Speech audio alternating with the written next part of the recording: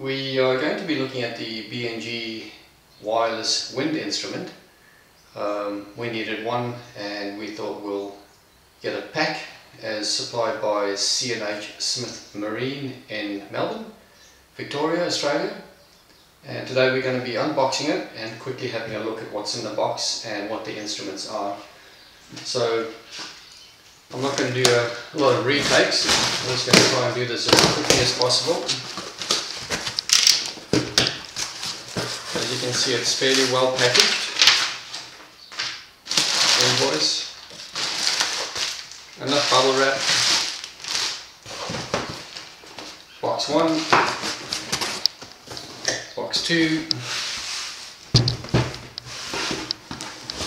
box 3, box 4, and box 5. So 5 boxes in the big box. So I guess first and foremost the reason why we went with the B&G, all the dollar figures I mentioned is in Australian dollars. We went for the B&G wireless. It came in at about $2,119, so that's free shipping to Australia, that is. The wired system is about $200 cheaper. The Garmin system again is cheaper. It's about $600 to $700 cheaper. But the Garmin is single-use instruments or single display instruments, and they also have got a limited range on their Bluetooth. So they quote a figure of 50 foot, whereas B&G quotes a larger figure of 90 foot or 30 meters.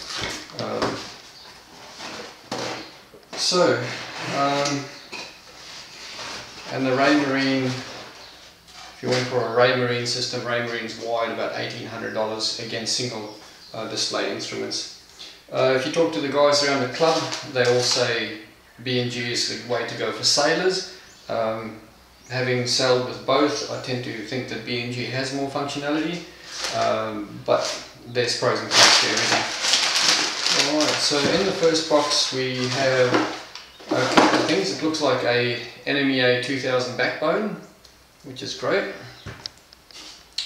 We got a couple of T connectors, obviously a drop cable, terminators,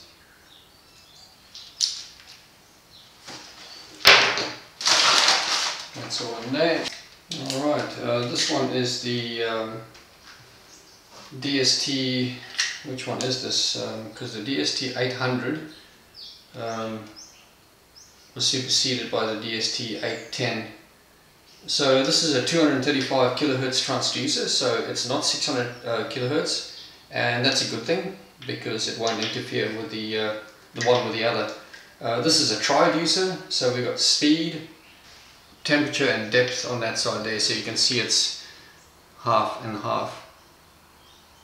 Okay, with the cable that comes with it.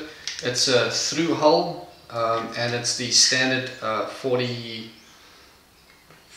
something, 42, 43, 44, I can't exactly remember, diameter, which is correct for most through hulls. And of course the overall diameter is 75, as they quote you on the internet. We have obviously a bung to go with that. So if you take it out,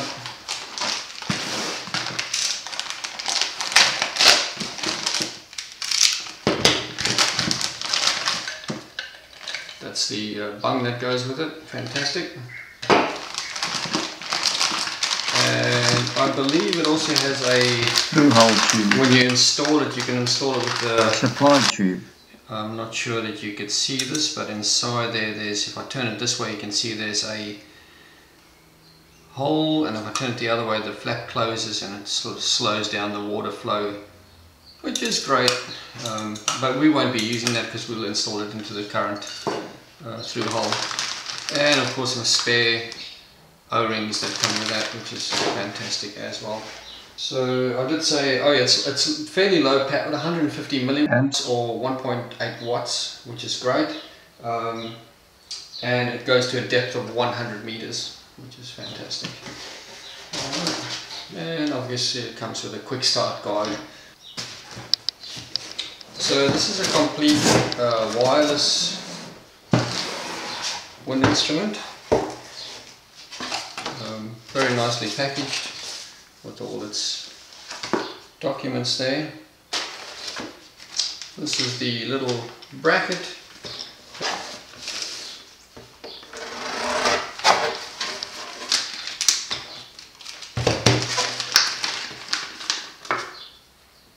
Yep.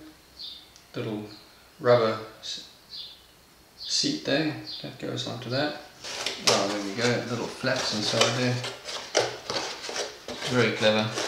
Undo the little flaps and it bends out without any stress to any of the items, which is always good.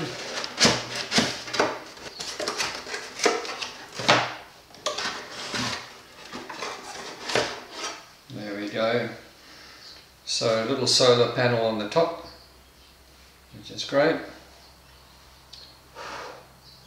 Nice and sensitive instrument, and moves as you would expect.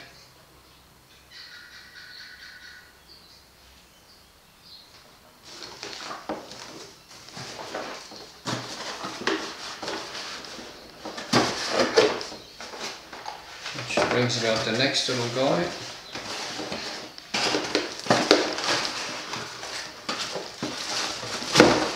And that's the Bluetooth station itself.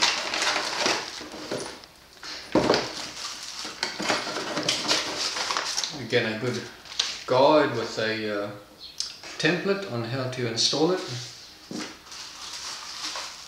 Depending whether you use a pole, if you're going to mount it on a pole, that little guy comes with it.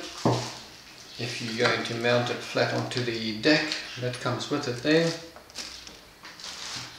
It comes with its own little T connector and also its drop cable. Those are the little batteries, just in case you're wondering. Tiny little lithium ion battery pack. It inserts right on the bottom there. Very simple.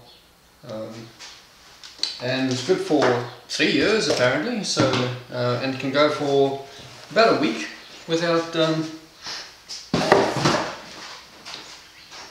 any sun, which is a good thing.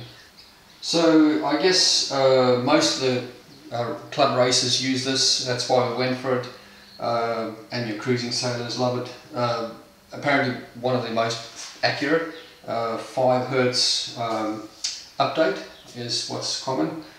I already said it's up to 30 meters, which is your typical Bluetooth standard.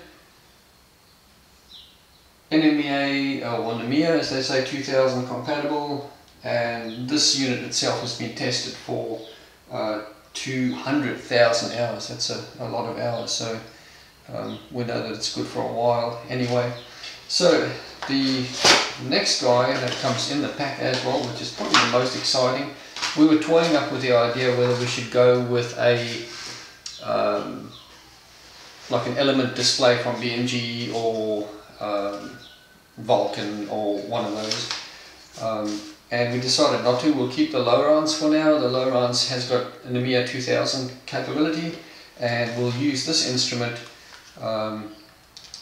the Triton 2 multi-function display, to complement the Lowrance and give us that more detailed sailing information on a separate screen.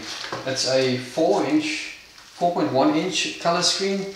It's LCD technology, high contrast. It's transreflective, which is a good thing, obviously. High contrast, and you can basically see it in almost any light.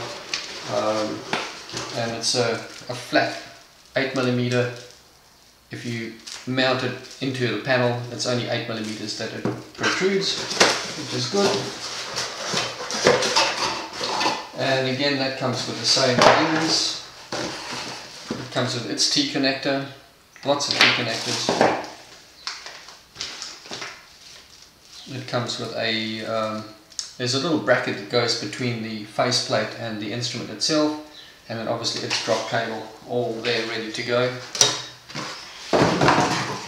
So everything overall very well packaged, very happy about that. Hopefully that'll come off without too much of a hassle. It will be easier once it's mounted. Now it's just tricky because you're doing it in by hand. So that's the instrument there,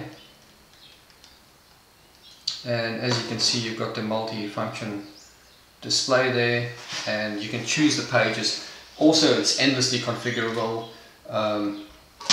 What was I going to say? Practical Boat Owner described this as probably one of the best, the pick of the bunch as they called it, which is good. So it comes with, it'll display your speed, depth, temperature. It comes with the sail steer system, which is compatible with, which gives you wind data and boat speed, and that's overlaid on a diagram, which also shows your ley lines, heading and waypoints. So that's very handy. Also gives you a screen which displays AIS data, and you can actually make a DSC VHF. Well, if you have a DSC VHF, you can make a call to one of those AIS targets as you choose. Already said it's EMEA 2000 compatible, and it's heavily customizable. And if you add, that's right, if you add the pilot display to it, there's a little pilot controller that comes with it, and then this becomes your touchscreen display where you can control it from. So it really is a multifunction display. Alright guys, that's all for now. Hopefully in the next episode we'll look at why this one might be better, and we might do a comparison, and we'll also show you in one of the videos how to do the installation. Thank you very much.